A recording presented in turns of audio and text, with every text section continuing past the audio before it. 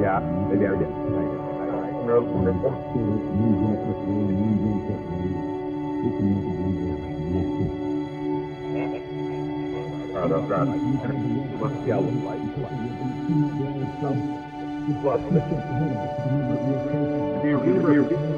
Appearing nightly in the desert, just outside Marfa, the lights are one of the longest-standing, unexplained phenomena in the United States.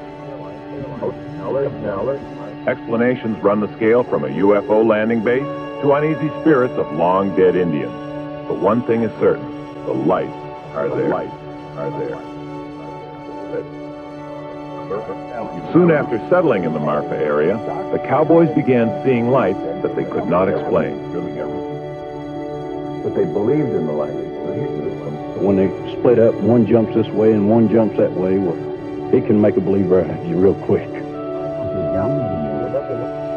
It was on this road that two oil company geologists encountered two basketball-sized glowing lights that seemed to possess intelligence.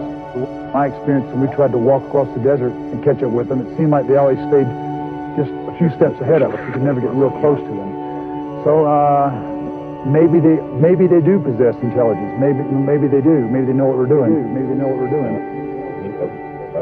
Have you ever seen the lights? The lights would dart about and hover over the road as if daring the men to try and chase them.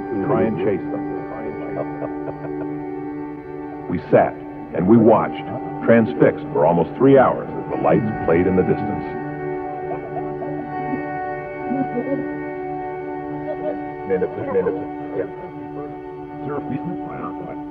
In the vast open expanses of West Texas, where it's nearly impossible to judge distances, across the Mitchell Flats lie the Chinati Mountains, playground for the Marfa Lights.